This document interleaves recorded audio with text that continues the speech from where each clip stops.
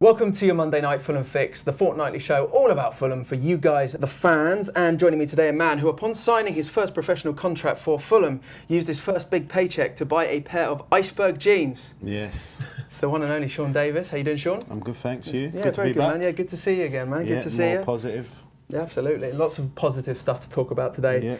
Yeah. And a man who has made a massive impact on the club since he joined on loan at the start of this campaign is our number 14, Bobby Decordova-Reid. Bobby, how are you? I'm good, thank you, mate. Thank you for joining us today. I was just asking what you're up to this morning at the club, and you were just talking about this box thing. Just explain, because I don't know what this is, but you know exactly. You used to do this as well. Yeah. So, There's 3 boxes, possession boxes, so there might be 8 or 9 players in there. 2 in the middle, maximum of 2 touches, and basically lose the ball, you go in the middle. So at the end of maybe it's 2 minutes each round, everyone votes anonymously to a staff member of the worst player, and the worst player has to go to another box, basically. wow. Yeah. And dare I ask, can I say who was the last man standing? In my box today it was Kevin McDonald, surprisingly. Yeah. And the other one I'm was surprised about that. Luca Della Torre. Really? Yeah. Wow. And you said that you guys scrapped it when you used to do it. Yeah, Sylvan Legwinski used to get it all the time. But we, obviously, not just the boxes, we used to just vote on a Friday. We used to do worst player in training. I remember, there have Friday, been times like that. And sometimes the worst player has to sing. Yeah, saying that when I was at Bristol sing. City, Is that the when same I was time? at Bristol City, I joined, and if you was the worst player, you had to sing. Did you have to sing ever? No, I never had to sing, thankfully, even though I was poor. But did you have a song in mind just in case? Yeah, I would have sang the Wild Rover. It gets me out of trouble. Yeah? So yeah, but there was a French player there, I can't remember his name, but he couldn't speak good English, he sang Wheels on the Bus. It was hilarious. Really? Yeah. Amazing. So, because you guys were kind of there at Bristol City, because you were there, that was your final place on loan, wasn't it? Yeah, I I was believe? on loan there about 4 weeks. 4 trying weeks. to get, yeah, obviously I was injured for 2 years. Yeah, So of course. to be fair, I had a good time there. It was a good bunch of lads. Obviously trained Yeah, against do you the young, remember? he was Because a young you've lad. been there for a I was year or young, two me at and a Joe time? young. I couldn't get the ball off him all session. It was one of those ones. I think it's time for me Really? to hang up the boots. Is that- It could be part of the Thank you, retirement. thank It you. could get part of the So is he my the retirement. reason you had to retire? It could be, yeah. It could be. No, you could tell. That's gonna You could hurt. tell he was a player back then. You Yeah. could tell, yeah. And did you have to sing ever at Bristol City? Yeah. What did you sing? My go-to is Mario, Let Me Love You. Mario. It's the only one I know all the words to. Is that under the a pressure Let Me situation? Love You one? Oh, Is no, that no, No? Is that the one? no. Okay, No, I have no gonna idea sing what it I was right now, singing there. so. All right, I won't make you guys sing it. Okay, right. As always, we're going to start with our big 3. This is where we look back on the world of Fulham in the last couple of weeks at the big 3 talking points. First up, 3 wins in a row since our last episode. So we're looking, we're gaining some momentum, finding some consistency. How important is that for the squad? It's massive. Back of 3 wins, and I think it's been deserved. A couple clean sheets in there as well, and I think the lads, they deserve it because we've been working hard, and I know we've been conceding a few late goals in the past, but now I think it gets to a point where we know we're going to see our games. And I know we could probably kill off games in the first half, but getting a win is the best thing. It doesn't really matter how you get the win, I suppose, in a way.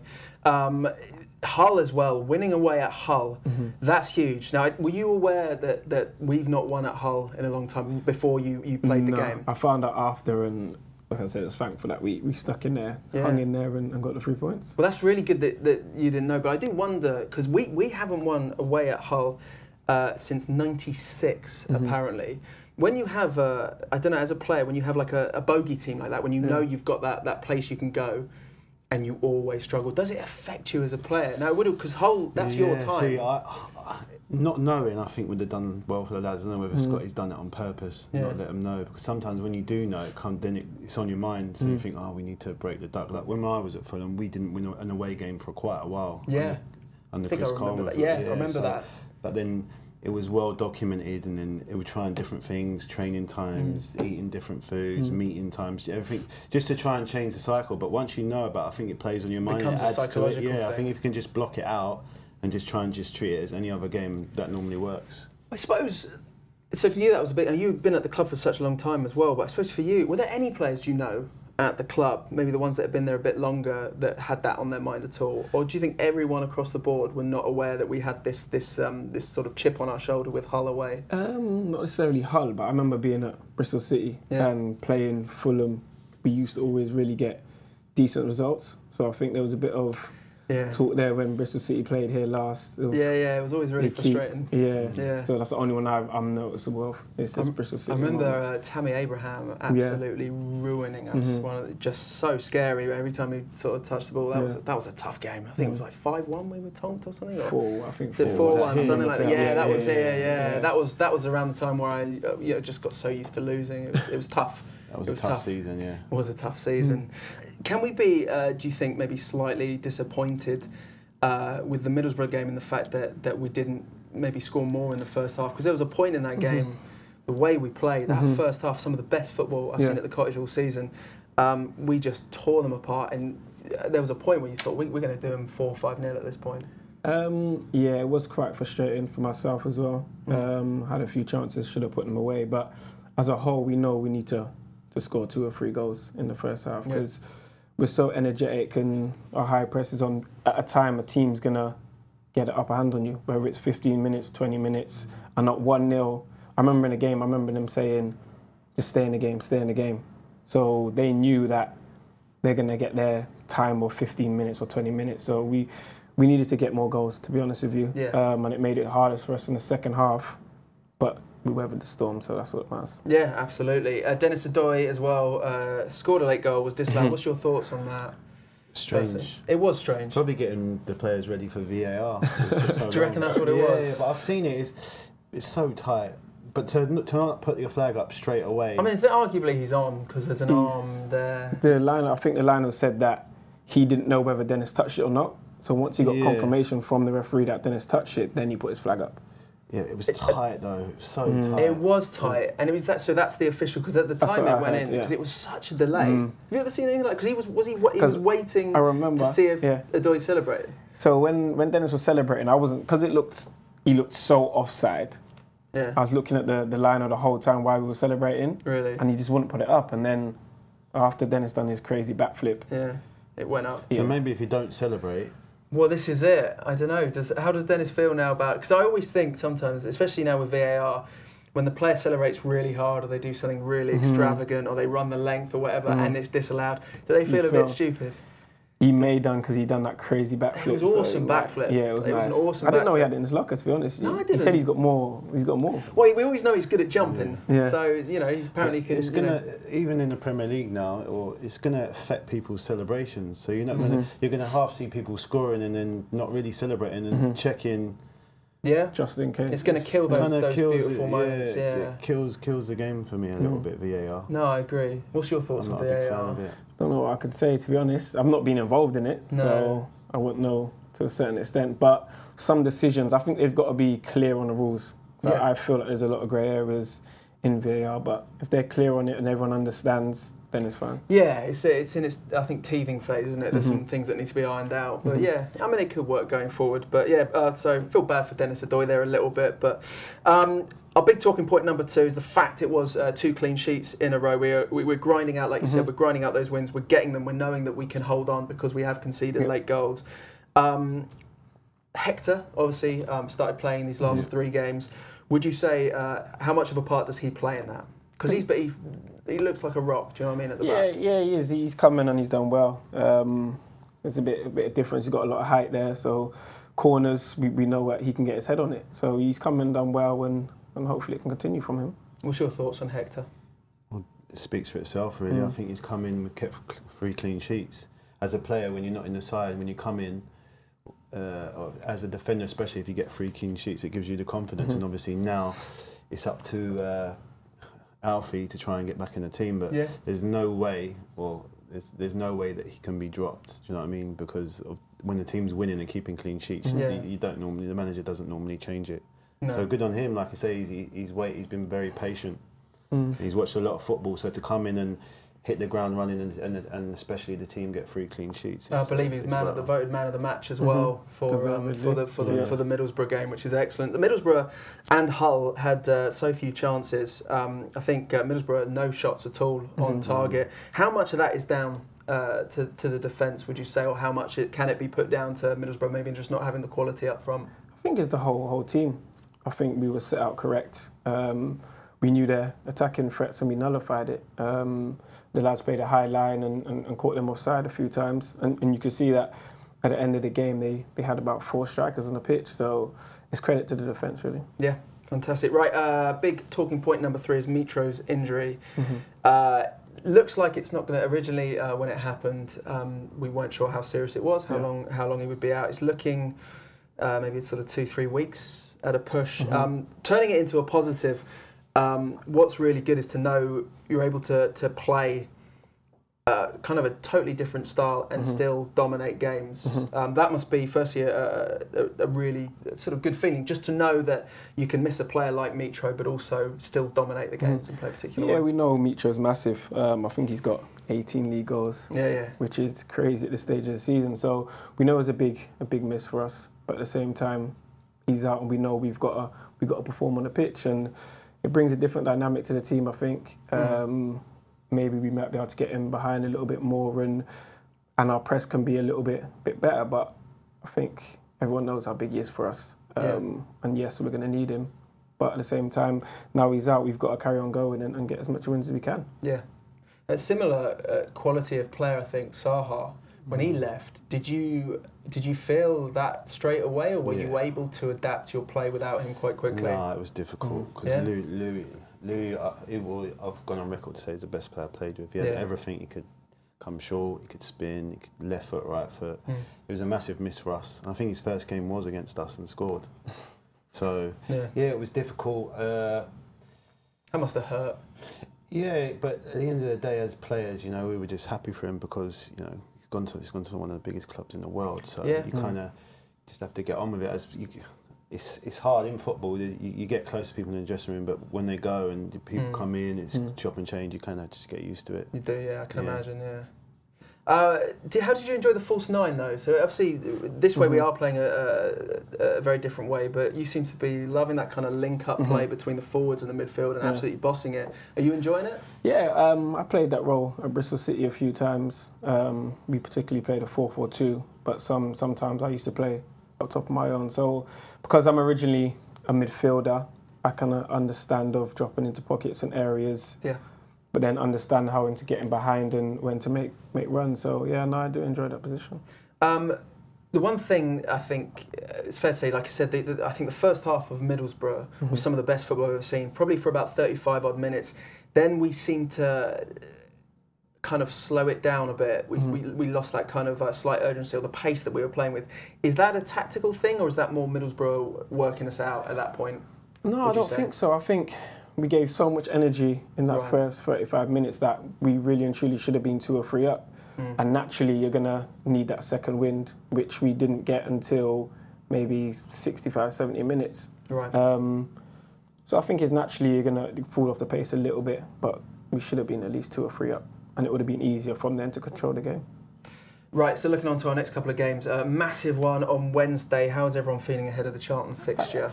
I think everyone's buzzing because we're off the back of a few wins, so we just want the games to come thick and fast. So and Leeds dropping points is perfect for us. Well, this is it. I think if we win, we go just a point from the automatics. Is this something that the players are thinking about a lot? The fact that we could be Wednesday night 1 point from a position that what was it, a month or so ago, we're 12, 13 points away from. Is that heavy on the minds? I don't think it's massively heavy on our minds. We know it's there, and we know we can put pressure on other teams, and we're chasing at the moment. So if we carry on putting pressure on and giving them a little scare, then you never know what can happen. Yeah, that might. I mean, did you ever find that is a hindrance in a way?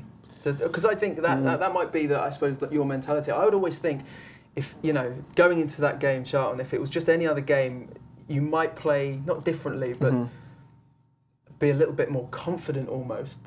If it did, if it didn't matter, but when it matters, like when okay, like we could be right up in the mix again.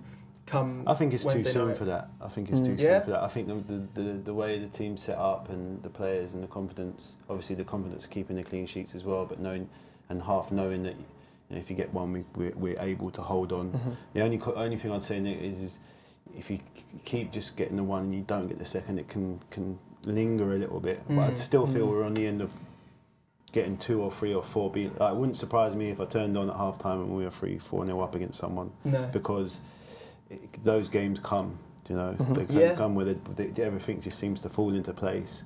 Every strike seems to go in contact, and then, like you say, the other team will have to then come out, so you can change the pace of it and then hit them on an attack. So that second goal is important for us, and I believe that once we start getting that, you'll start seeing us cruise teams. We're slightly, I think we struggle a little bit chasing games. If we go back early, I think if we go behind early, again, what does that do to a player? Because sometimes when we concede early, and we have conceded early, I think Reading was a quite early time to concede.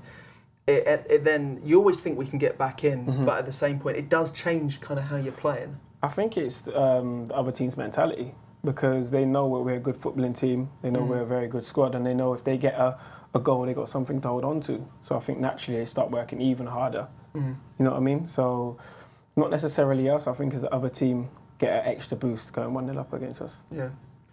We're also at a point in the season now where, I mean, for me personally, I always start that first half of the season, I kind of ignore the table a bit. I just go, you just focus on the games. I've been a Fulham fan too long to sort of get too caught up early on. But now you're at a point where, tonight I'll be keeping an eye on the West Brom game. Loved following Leeds bottling it again at QPR. For you, are you now constantly, as a team, keeping an eye on the other results, or are you just totally focused on what's happening in front of you? We're focused on ourselves, but at the same time you have one eye on what the other team's doing, because it can give you a massive confidence booster as well. Leeds obviously losing was a nice, pleasant surprise, and we'll see what happens with West Brom tonight. Yeah, is there a bit of banter in the dressing room about Leeds falling apart? Is it because they seem to? No, I don't think the players know that it can come around and bite you. So I think the less said, just get on with what you're doing, because you don't want to start saying stuff about Leeds and then, like in this league, come on, you can lose 2 or 3 in a row, but then you can go and win like we've done 8 in a row, because the games come so thick and fast. Like we looked at the fixture list, February, how many? Packed, man. Even though I said March, games, even though I said March, look at the games we got in March. It's quite. February could be a totally different table. Yeah, totally. So I think it's just quietly going. Within a week, the Championship's that mad, it could change. Yeah, it's 3 games in a week, so. But there's so many. I think so many people almost writing off the automatics a month ago. I've listened to all the Fulham podcasts. A lot of them going, right, we just be focusing on the playoff places, getting in there, trying not to play Brentford in the playoffs. That it's just quite extraordinary. Even I don't think I expected it to turn around that quickly and to get to a point where, because under Slav, the football we're playing under Slav, it took a while chasing Cardiff. And we got that, and it would have been the last game of the season if we had won or even drawn. I think we would have then got into the automatics, but it was a constant struggle to constantly chase. I didn't expect Leeds and West Brom both to kind of hit the bad form at the same time. No, and not So, but this league, it happens to everyone. You can't normally go on a winning run throughout the whole season because the games are thick and fast with injuries, suspensions. The Christmas, obviously, January period is very hectic. So. We've kind of hopefully had ours, and we can carry on now and crack on. But there's Brentford. Have they really had theirs? I'm not sure. Leeds haven't had theirs. They're having it now. West Brom, even if they win tonight, they'll be back up there. Well, not up there, but they'll have that little bit extra cushion. So it can change within days and weeks in this league. I think you just have to try. You're telling me not to get too excited. It's the Championship. You can't get too excited. It's unpredictable. It's so unpredictable. So concentrate on ourselves and we'll be fine. That's it. That's what I like to hear. Man City at the Etihad. That's on Sunday. How do you approach a game like that? Now, firstly, for you, I mean, it's kind of you've scored at the Etihad already, so in the cup as well. How was that first? How did that feel scoring at the Etihad? That was nice. I had a lot of family there, a lot of friends. This is a semi-final of a cup, so it was a massive game for us. And to go in at half-time 1-0 up. We was in dreamland. They had to bring on Aguero, and they ended up winning 2-1. So we was hard done by. We was really but you hard didn't have a done bad by, second leg either, though. No, we didn't. Yeah. Like, we went toe to toe with them, to be honest, and we come up with our heads high. Yeah. But how would you approach a game like this? Do you sort of see it as a free pass, or are the lads going to look at this as a genuine attempt to beat Man City on their turf? We go out thinking we can win the game, and that's what we're going to try and do. You want to be playing against the best players in the world at the end of the day, and it's a chance for us to put ourselves against players like that and show our quality. And do you think you'll go and enjoy it? The reason I ask, because will it affect your if say we go there and we lose, will it affect the confidence of a team that are, have won 3 in a row, and because the Villa game, winning Villa, even though it was the cup, it seemed to be a real lift and a real boost. I think the Villa game's different because we know we can really win. We know that they're not really a better team than us in that sense, but Man City are on another level. So you know what you're up against, and you know that you're gonna have to put in a half decent performance. Yeah. How did you approach cup games when you were sort of? I always I know you killed a couple of giants in your day as well. I always wanted to win the cup, because at the end of the day you play to lift the trophy. Obviously, when I was growing up, the FA Cup was there wasn't a Premier League then, so it was like I want to win the FA Cup. So it all depends, because certain cup games you can put out different teams, stronger teams, weakened teams. So I always wanted to play the cup games, and hopefully both sides put out their strongest side, and we can see how far we've come. Because I've gone on record, I still believe this team now is better than the team that played in the Premier League last season. Yeah. So we can pick, like I say, Crystal Palace went there last week. Yeah. And I don't really see, obviously, they've got some good players. Well, it's probably not a bad time to play Manchester City, really. I think they're not. I don't think they know they're not going to win the league now. They're not going to give up. They won't publicly say we're giving up, but they know they're not going to win. So they're going to put all their eggs in the cups. They've got, obviously, they're in the Carling Cup semi-final. They're still in the Champions League. So I think they will put a strong side out. Right. But that weakened team is still Jesus playing and not Aguero, and De Bruyne not playing and Foden coming. So there's no real weakened side for them. Of course. But I prefer to play the real side, because if you play the weakened side, they've got a point to prove, so they're going to work even harder. They want to get the shirt and start the next game. So I prefer it to be best side versus best side. Yeah. And do you know if you'll be playing, or how close to the game will you know if you're going to be? We'll probably start building up on maybe Friday. Okay. You maybe start now, but definitely on the Saturday you'll find out if you're starting or not. It's got to be in Scott's head that you've already scored there, though. Surely he's got to have that there going. He knows what it is to score there. He's done that. He's ticked that box. Yeah, that's a big part of it. It is. I hope so. And like I say, you want to play against the best players in the world. So I'm happy to play that. Fantastic. And like I say, I think the important thing is not letting it, no matter the results, not letting it affect the confidence of the league, isn't it?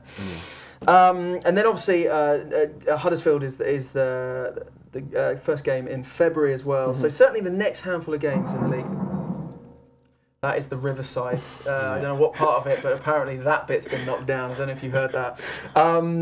So they're all very winnable. Do you look at it like that, or are you purely a one game at a time? Literally, you've got to take one game as it comes and put your focus all in that. Like I said, you know the league's crazy. You know you can't be thinking 3 games ahead, 2 games ahead. You literally got to focus on your next game and try and get as many points as you can. Yeah, fantastic. Right, let's talk a little bit about you joining Fulham at the start of the season. Why Fulham? I love the place, to be honest with you. I've always wanted to play. I've had good games here when I used to play for Bristol City, and it was a massive opportunity to come here and play nice football and hopefully get promoted.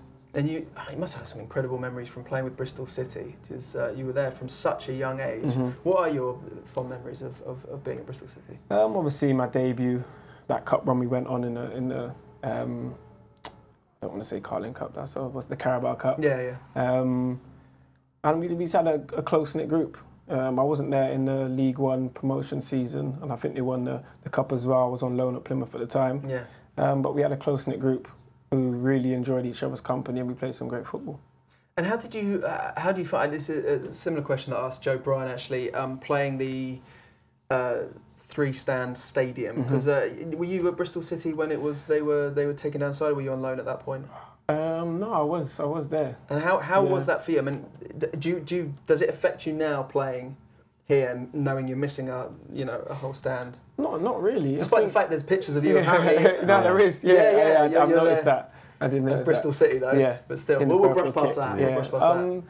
Now, once you're out there playing, you don't really notice it, to be honest. There's still a decent atmosphere, so it's fine. Yeah. And you're enjoying your time at Fulham? Yeah, I'm loving it. It's made it easier that Joe was here and kind of helped me get settled in at the time and hit the floor running, really. Was that a big part of your reason for coming here, Joe, or was there always that kind of idea of wanting to play for a club like Fulham? It was interest before, and it didn't work out before, but now there was a massive opportunity for it to happen, so I wanted to take it. Excellent. And so useful as well for for our staff and management to be able to ask someone like Joe what's he actually like. Be brutally honest, right? Yeah, I think a lot goes into recruitment now, so it's always easier if you've got someone who's played with a person, because they're going to ask you questions of what's their personality like, what they like in their dressing room, what are their habits. There's so much that goes into recruitment now, so it's probably good that Joe is here to help convince him to come. Fantastic. Right, it's now time for your starting 11. Okay, and this is where we ask you a series of quick questions to get to know the man behind the boots. I might be throwing some your way as well. I know you've answered a few of these in the past, but we've got some new ones just for you to keep you excited. Yeah, liven it up a little bit. Oh, absolutely. So, Bobby Decordova-Reid, are you ready? Shoe size? 7.5. 7.5. Go-to takeaway? Ooh, a Caribbean takeaway. Yeah? Nice. Yeah. Is there a particular one close to where you are? I don't want to get it wrong. Is it JRK? I think it is. Caribbean Kitchen. Yeah, I think something like that. Yeah. Musical guilty pleasure? But I don't have any, no? to be honest. All totally credible? Very credible. No? R&B, hip-hop, all that type of... respect. All right, fine. Well, I mean, you must have some absolute rotters. Yeah, but let's skip that now. It's not about me, is it? It's not about me. No, I'm thinking, come on, what you got? I've got. How old's your daughter? She's 15, but when she put music on my phone, she'd be about 8, 9. So okay, probably High School Musical. Yeah. Yeah. And do you find that you hum along to it a little bit? If it comes on sometimes, yeah. Yeah, I might not skip it. Might not skip it straight away. No. Yeah. I can imagine. Throw a few shapes to it. Well, that sort of stuff. You know me. All right, drink of choice on a night out. I'm a big fan of rum. Yeah. Rare Nephew, with ginger beer. Oh yeah, they're dark and stormies, aren't they? Is that a dark and stormy? I don't know. Rare Nephew's like petrol. Is it really? It's a proper drink, mate. It will, fire on the chest. Yeah. Nice, but I like it with the ginger beer, maybe a little bit of lime in there. It's nice. Yeah, I've not had that. But we'll try that or a bit of mint as well. It's really good. I do like a bit of rum. If you weren't a footballer, what would you be? Something within sport. I don't know. Maybe helping people within sport. Yeah. I don't want to go for the cliche PE teacher or something like that, but I think helping people in sport. I think. Your sister is into politics. I know we asked the Fulham fans to send in their questions. Got loads of questions. We're going to get to those in a moment. But your sister, she's an MP for Battersea? Yeah. That's fantastic. Was What an area, by the way. Yeah, amazing, right? Yeah, born and bred. So, is that where you're from? Yeah. Nice. There we go. Yeah, sister's the MP for Battersea. How cool is that? A few things to ask her, then We'll sort of straight down the barrel. We need more youth clubs, don't we? More youth clubs? I can. Yeah, we need more. We used to have a great youth club where we actually got scouted for Fulham. Really? Yeah, and Luke Cornwall. Remember Luke Cornwall made his debut? Yeah, it's Battersea Sports Centre behind Clapham Junction. I'm not too sure yet, but obviously the guy who used to do it, he's passed away now. God rest his soul.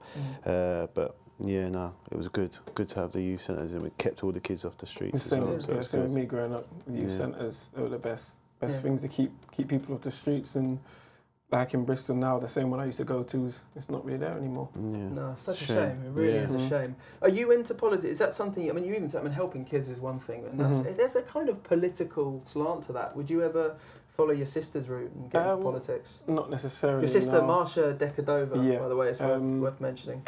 Not massive on politics, to be honest. No. You never get together at Christmas and have full-on arguments about politics at all? No, we stay away from that. It's strictly family time. Yeah, we do tease it now and then, but that's right. Yeah, we've got so many subjects banned in our family house at the moment. Honestly, I've got a list of things. Currently, it's the royal family is now added to the list of we're not allowed to talk about any of the royal family stuff. So it's one of those things. That's amazing, though, and congrats to your sister. That's incredible.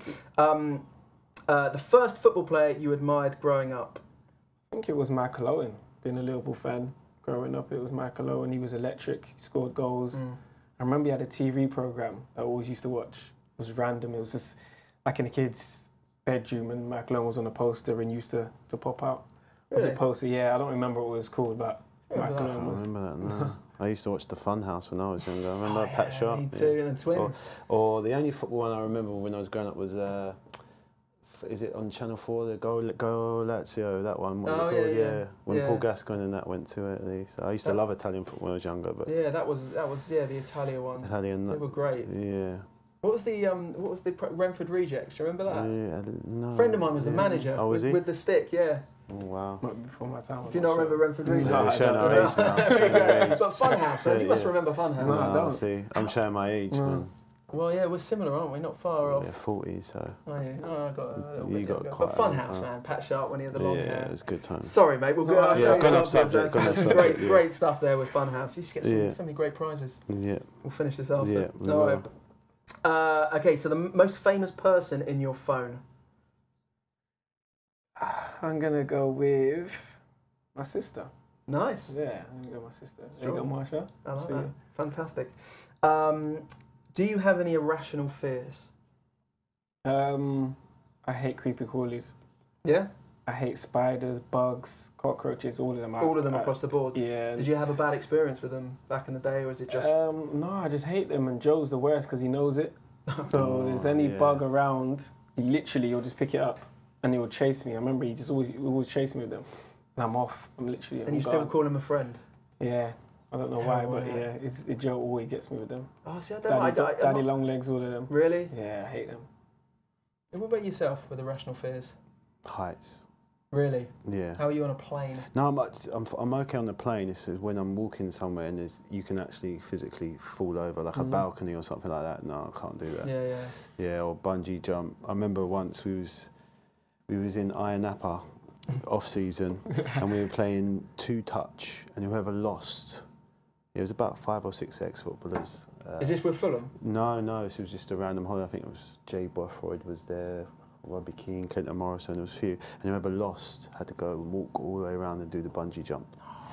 And that was probably the most scared I've ever been in my life. So I'm guessing you didn't lose? Well, no, my 2-touch game was quite strong. So Nice. Oh, my word. yeah. So I yeah, could never do it. heights is my worst thing. Yeah. All right. Like jumping out of a plane, I couldn't think of anything worse. No. See me, I don't think I can do it, but I want to do it. Yeah. You want to... I think, yeah. What, a bungee jump or jumping No, out not of a plane? bungee jump. No, I don't want no part of that. But No. jumping out of a plane, I feel like I want to do it, but I don't think I can actually come to grips with free falling. No. That feeling in the stomach, and It's not good. not for me. No, I'm with you. I couldn't do that. I can do heights, but not so bad with bugs myself. I used to have a pet scorpion. That wasn't too bad.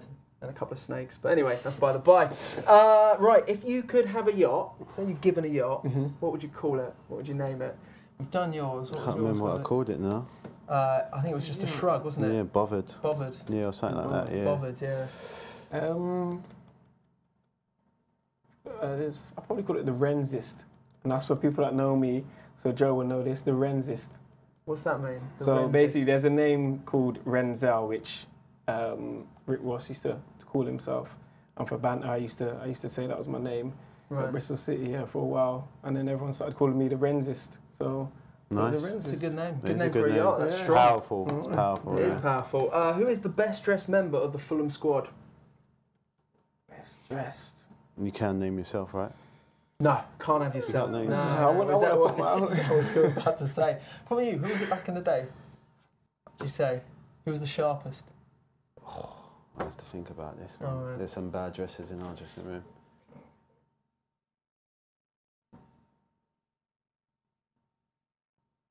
Well, this is... Lewis this is- Morta this is- used to yeah? be quite. Yeah, he used to be quite slick. Quite slick, all right. Yeah, Barry Howe's terrible dresser. Sylvan Livinsky used to look like he sold the Big Issue.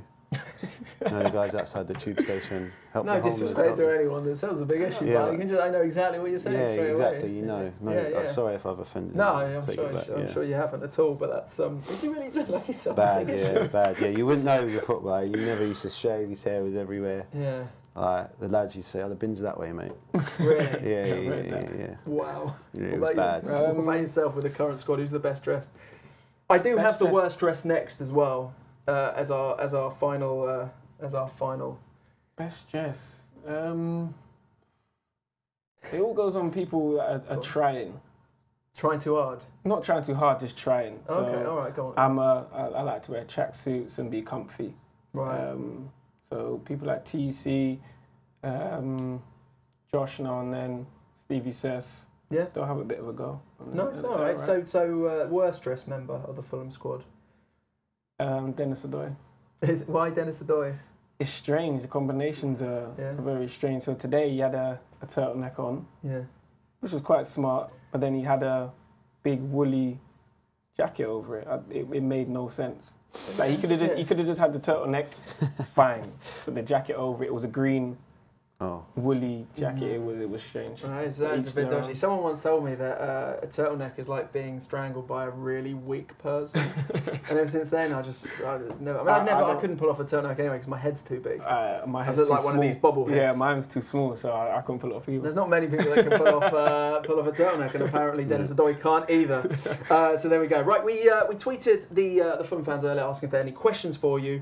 I think we're all right. We're gonna try and wrap through as many of these as possible.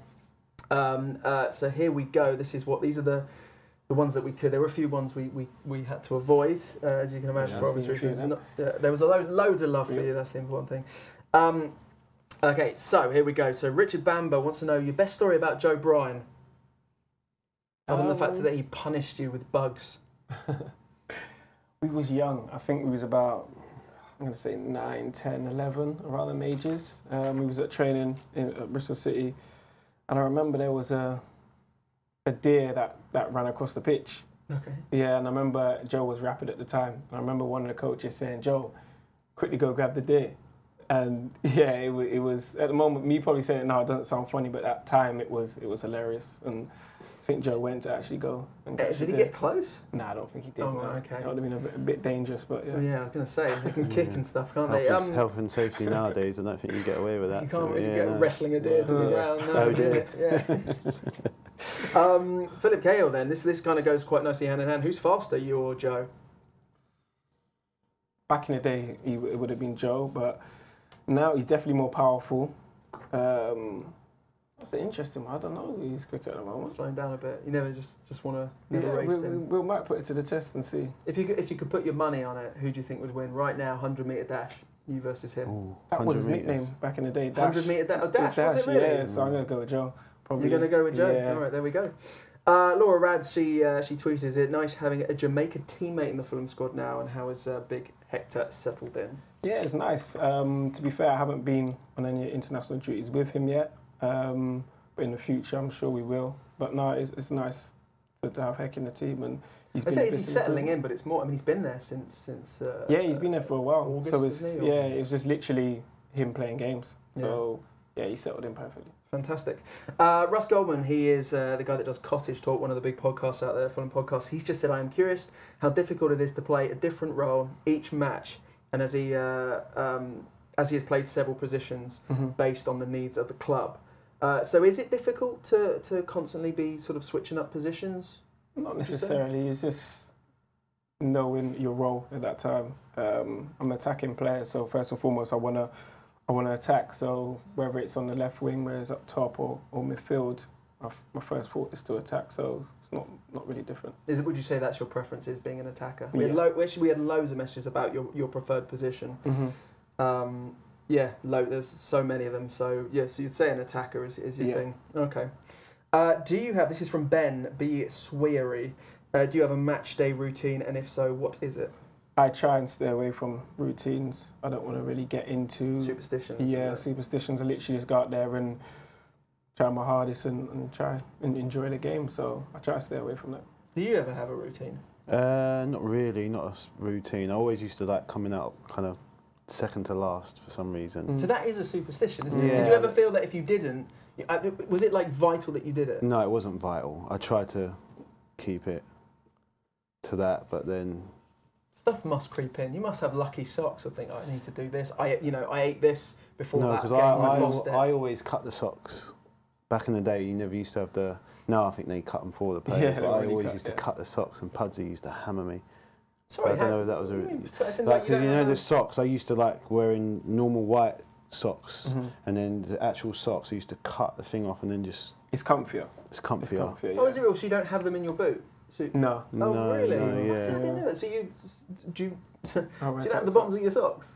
Is this something that everyone No. knows? So and I don't have? you'd have normal ankle socks on. Yeah. So. And then just the top, like the And the top invisible part bit of of the Fulham's kit socks. sock, yeah. Yeah. I didn't know that. Is that across like pretty much every footballer? It is now, Yeah. It never used to be.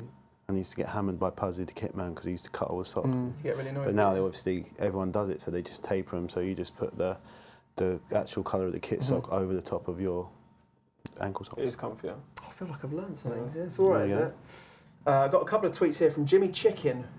Nice. Yeah, he wants to know, firstly, why don't you have a thick Bristol accent? I think there's a couple areas in Bristol that don't have the Bristolian accent. Okay, which part of the area? I'm from Easton. Easton, St Paul's don't really have. You know, that proper thing going for on. whatever reason, I don't know. No. But unfortunately, I don't have it. Did you try really hard to not let that, not let it soak in as well? It's a funny It's done accent. well, you know. it's Yeah, done you well. really, it's solid. I've Fine. Nothing against the Bristol accent. No, but it's a great accent. yeah. It's fantastic. But you know, you must have been hanging around with people that all, went all a little bit like that. That is the Bristol accent, right? Isn't it? Yeah. Yeah, but no, not really. To be honest, no. Look at that. Okay. Yeah. Right, here we go. Who would you say is the most hardworking player at the club and why? That is from LFC Ryan. I'm gonna say Dennis Odoi. Yeah. He's everywhere. Yeah. Annoyingly, like today, he stepped on my toe and it's just an inconvenience. Yeah.